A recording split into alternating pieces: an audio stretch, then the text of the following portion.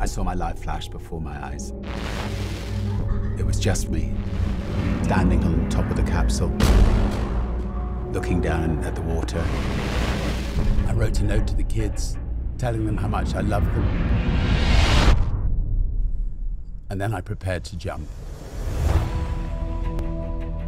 Richard Branson's made a career out of breaking tradition and has a flair for self-promotion. Virgin were getting big and bigger. I knew that I just had to use myself to get Virgin on the front pages rather than a little anecdote on the back pages. I saw this incredible challenge to be the first people to cross the Atlantic in a hot air balloon. The prize was fabulous. Richard's words were, hell, let's do it. He has great faith in other people. Misplaced in my view. 6 people have tried, 5 have perished. The pop music millionaire is almost ready for his latest challenge.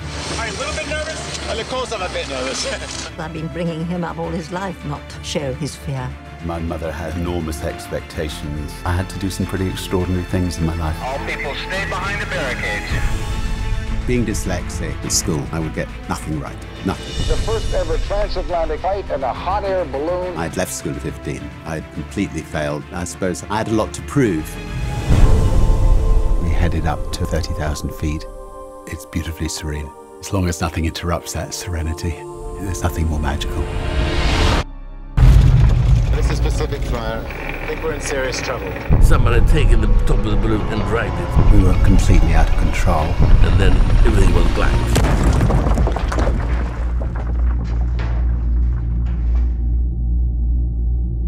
So, are you a big movie fan? Well, I've got some interesting movie facts for you. Did you know that over 90% of American movies made before 1929 are lost? No copies are known to exist. Now that's a big shame. Okay, now think about the movie The Godfather. It's all about the mafia, no?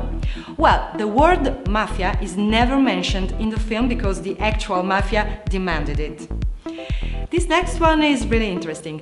Did you know that Pulp Fiction, Forrest Gump, The Shawshank Redemption and the re-release of Jurassic Park were all in theaters at the same time in October of 1994? Now, that would have been a hard choice of what to watch, or you would have had a busy month at the cinema. The first one I would have seen was Pulp Fiction. What about you? Which one of these was or still is your favorite? Let me know in the comments below. See you next time.